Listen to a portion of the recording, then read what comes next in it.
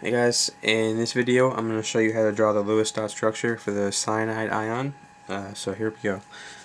Cyanide ion is Cn minus, so that's going to give us 4 valence electrons from the carbon plus 5 from the nitrogen plus 1 more for the -1 charge for a total of 10 valence electrons. Okay, so this one is fairly simple. You have a carbon and a nitrogen, and we can start off by filling in by just single bonding them and just giving the carbon the full 8 octet. Alright, and now so carbon has 8 but nitrogen only has 2 electrons, so we need to move over that pair of electrons. So now carbon still has 8 but nitrogen only has 4.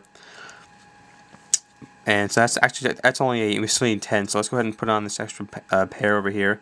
All right. And now, so there's carbon has 8, nitrogen has 6. We need to move over one more pair. So now there's a triple bond. Carbon has 8, nitrogen has 8. We're all good. So let's just redraw this because there's a lot of scratching out and stuff. So there's carbon, triple bond, nitrogen, lone pair over here, lone pair over here, and then we also have our braces, brackets, because this is an ion form, a charged particle. Okay, so now we can do the formal charges just to verify. Formal charge of the carbon is equal to 4 valence brought in minus the 1, 2, 3 bonds minus 2 non-bonding for a formal charge of -1, and the formal charge of the nitrogen equals 5 valence brought in minus 1, 2, 3 bonds minus 2 non-bonding.